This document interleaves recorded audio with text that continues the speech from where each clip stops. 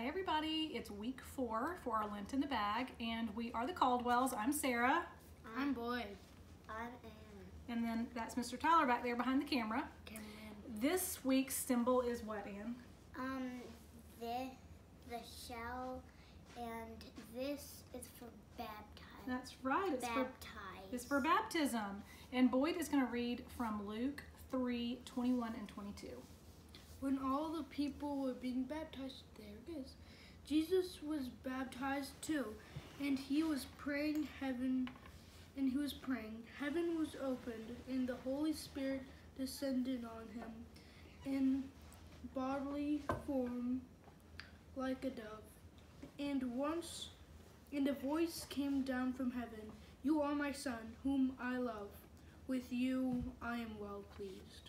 Thanks.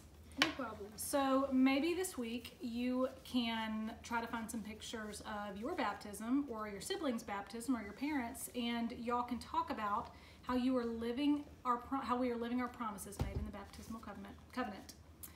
That's it for week 4. Thanks, Bye. everybody. See you at church. Bye.